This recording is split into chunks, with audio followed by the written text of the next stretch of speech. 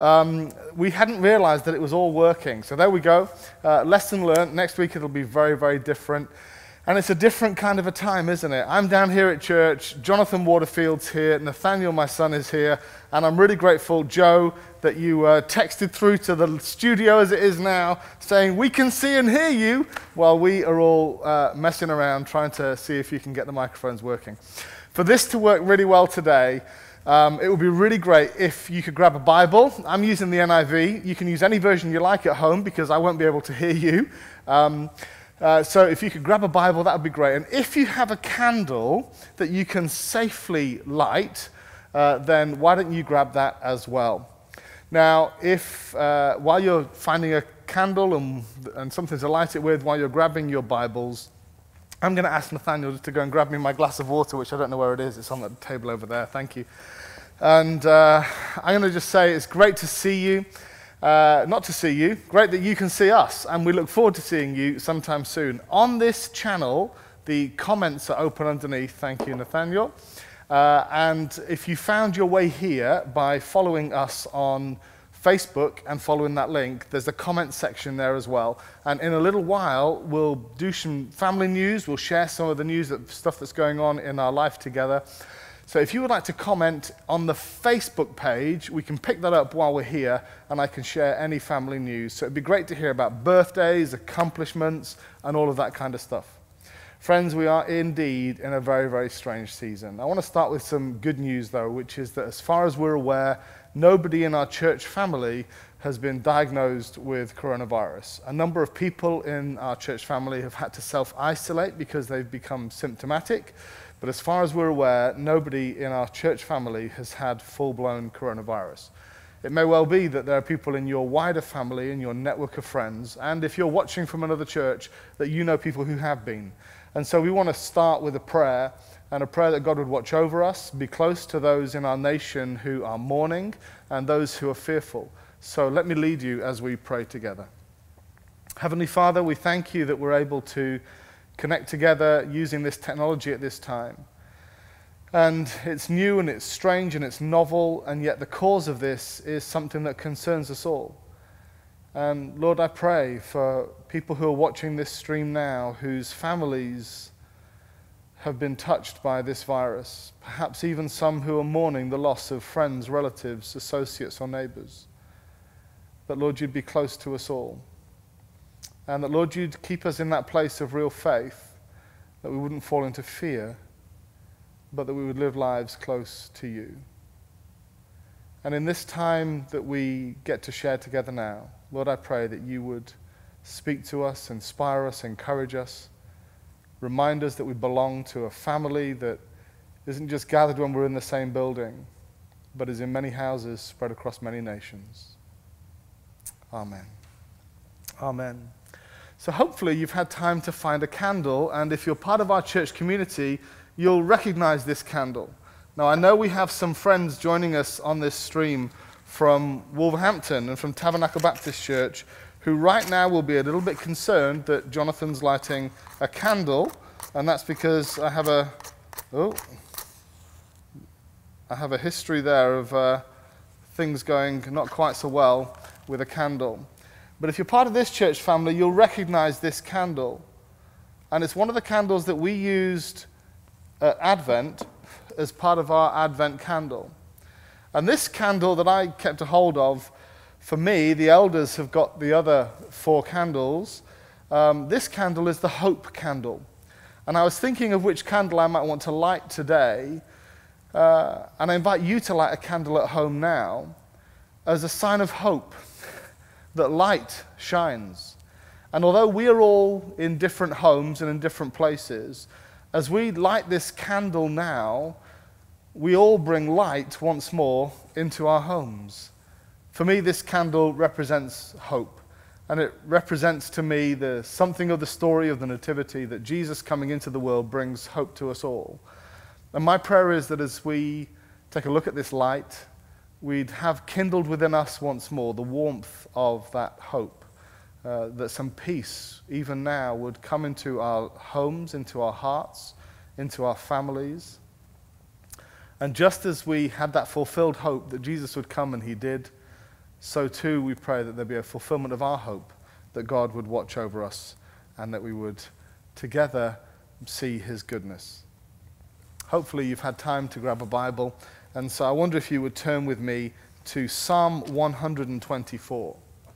Psalm 124, which is a song of liberation, a song where God's people would sing of his goodness and would speak of the great things that he's done.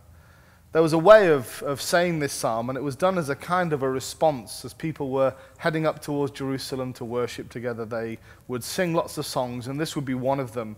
It's a song of the many things that God has delivered them from. I'd like it if we could read it together. If you at home would read this, and even if you're on your own, read it out loud so that your voice echoes with mine in your own home. Let's say together, Psalm 124. If the Lord had not been on our side, let Israel say, if the Lord had not been on our side, when people attacked us, they would have swallowed us alive when their anger fled against us. The flood would have engulfed us. The torrent would have swept over us. The raging waters would have swept us away. Praise be to the Lord, who has not let us be torn by their teeth. We have escaped like a bird from the fowler's snare. The snare has been broken, and we have escaped. Our help is in the name of the Lord, the maker of heaven and earth. It's hard for us to worship together so far apart. And it may be in the coming weeks that we're able to incorporate music into this section, and we'll be exploring how we might do that. But for us today, saying that psalm together is a short act of worship we can do. At the end of this broadcast, what I'm going to invite you to do is to take a look at a playlist that we've created.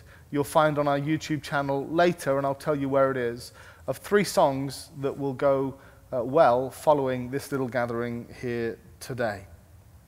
So I want to share some family news with you, and let's see if this works. So I'm just going to take a look and see on our Facebook page if there are people who are wanting to share anything there.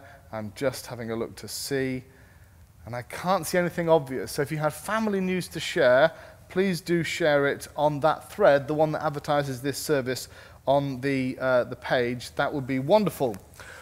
There are a few other things that I want to share with you, and that is during this time when our children are at home, you may be wondering what you're going to do with them and how you encourage them, and in all sorts of ways what we might be doing that will build up our children. Our friends at the Christian Education Project have put something together called the Rock Up Holiday Club at Home, with material that goes live from tomorrow. So to sign up for that or to find out more information, if you're part of our church family, you could get in touch with Jo Waterfield and she'll give you the information. You could look at the Facebook page for the Christian Education Project and there'll be information there. Or you could email Helen at christianeducationproject.org.uk. And that's going to be some resources that you can access at home to support your children. Joe also very kindly reminded me that our food banks are still in need, and in this time when people have been panic buying and food is in scarce supply, I want to remind you that still our food banks are working hard. And so the food bank for Redbridge have asked especially for tinned meat, tinned fish, tinned vegetables, tinned tomatoes, milk, either UHT milk or powdered milk, jam or other spreads, and baby food. My guess is that wherever you're watching this from, the food bank near you would be grateful of those items. So please do think of others. Today is Mother's Day. I haven't forgotten. And if you'd been here, Bethan and I had arranged to get for all of the women in church a copy of Woman Alive, which is a great magazine from our friends at Premier Media. And there's one of these sitting here in the building right now for every lady in church. Whether you're a mother or not, we wanted to bless you all. I guess over the next week or so, potentially through our life group networks, we're going to attempt to get these magazines to you. So do watch out through your letterbox. If one of these falls through, then that's where it's from. It hasn't just suddenly appeared from nowhere. It's from the church. Next Sunday would have been a communion service for us, and it still will be if you're part of our church family, and if you're not, hopefully there'll be ways for you to join in.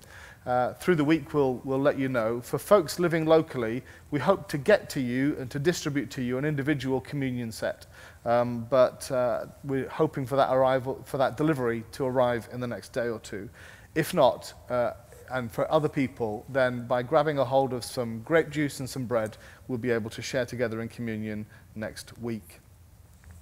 Finally, before we consider some scripture together, every single day through the week at 2 o'clock, we're going to be doing a Zoom call that will be just open for anybody who's isolated, alone, wants to connect with others, just to kind of break out of what's happening that day and to come away from our own thoughts and be alongside other people. That Zoom call will be linked to from our Facebook page and from our Twitter feed each day. So if you would like to jump on that, it's absolutely free. Some people are struggling a little bit with the technology. Some folks are going online, signing up for an account, and then trying to figure out how it works. You don't really need to do that if you're using a laptop or a PC with a camera.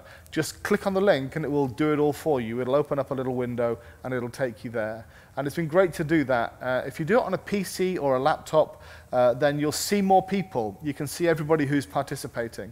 You can join on a phone or a smartphone or a tablet. You'll need to download an app from the App Store or your Play Store called Zoom Cloud Messaging. You will need to log in for that, and then again you just follow the link and it'll open up that app on your phone or your tablet.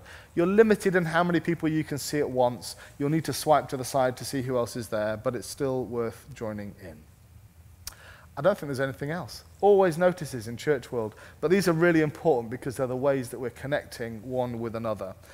So if you need anything else, or there's something that you wished I'd covered that I hadn't, reach out to us through our Facebook page. We would be delighted to hear from you. I wanted to read a scripture today because it's Mother's Day, and just to reflect for a few moments on that. It's from Isaiah, very well-known words from Isaiah chapter 66 and verse 13. Children, if you have children with you, I wonder if they've wandered off because we've done the notices thing and we've done all of that. Just why don't you draw them closer for a second, get whole families in front of the screen. Because I know that for all of us, we're in a slightly fearful time, and we're concerned about who we should spend time with and how close we get to people and where we should go. Some of us in our church family are older and frailer. Some of us have pre-existing conditions. I'm in that group. I'm immunosuppressed.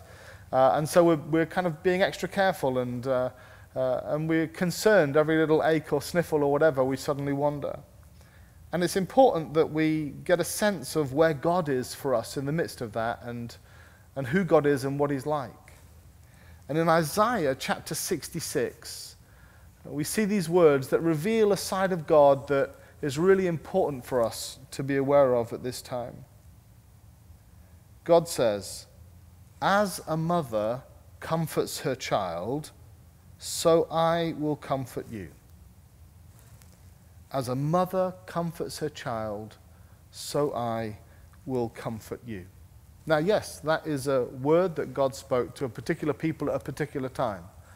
But I believe it's a word that God wants to speak to us now. And so children, it's going to be a strange time for you. You're going to be at home, or maybe you're going to be at school with fewer people because your parents, your carers are key workers. But for all of us, it's a strange time. And we'll have all kinds of questions. And inside of us, we might have feelings that we don't really know what they are. We kind of feel a little bit unsure, maybe a little bit scared. We don't know what's going to happen, and we know that people around us are behaving differently, but we don't know why really. God wants to say to you, children, that he's with you. And in the same way that a mother picks up a child and nurtures and comforts, and I mean fathers can as well, but today's Mother's Day, in the same way that a parent picks up a child and nurtures and loves and cares, God says that's what he wants to do for you. And so for any of us, young or old, who have a moment where we're feeling unsure, we have an emotional wobble, where there's a time when we think, well, where's God in the midst of this? I want to invite all of us just to find a quiet place and say, God, would you comfort me?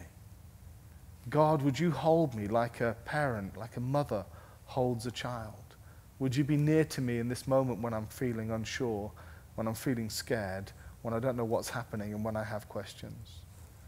Of course, children and grown-ups, you can ask for a hug from somebody as well. This is a good season for asking for a hug from a family friend, from a member of your family, not your friends, because we need to stay distant, but from our families, it's a good time to hold each other and to see that comfort that comes from physical touch at a time when we're being encouraged to distance from others. As a mother comforts her child, so I will comfort you. And whether you're young or whether you're old, I want you to hear those words from God to you today. As a mother comforts her child, so I will comfort you. Well, I want us to do one thing that seems a little bit strange, but hopefully won't be too strange. When we pray for our children and when we pray for each other here in this church, and perhaps in the church that you're part of if you're not part of this church, we reach out our hands towards the person we're praying for. It's a kind of a symbol and a sign. It's not like we're not using the force. It's not like the force goes out for me. It's nothing like that. But it's just a kind of a direction.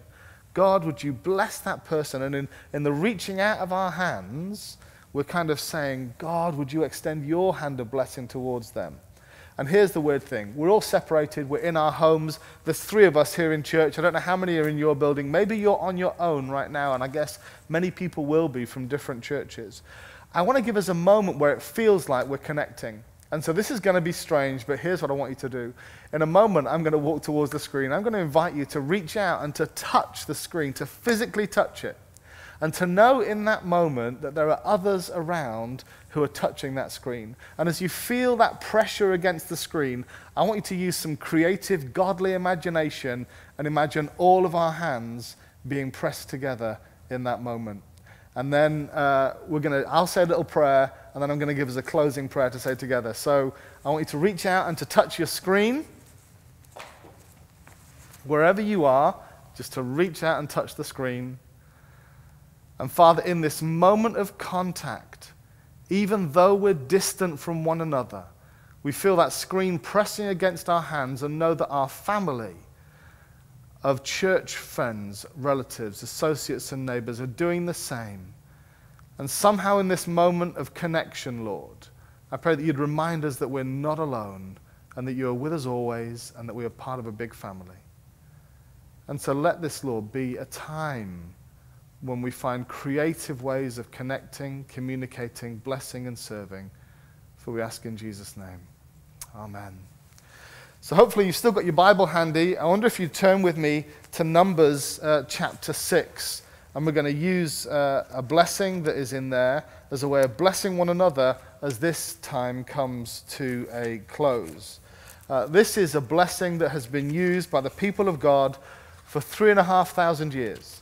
These are words that God gave to Moses and said we should use them to bless one another.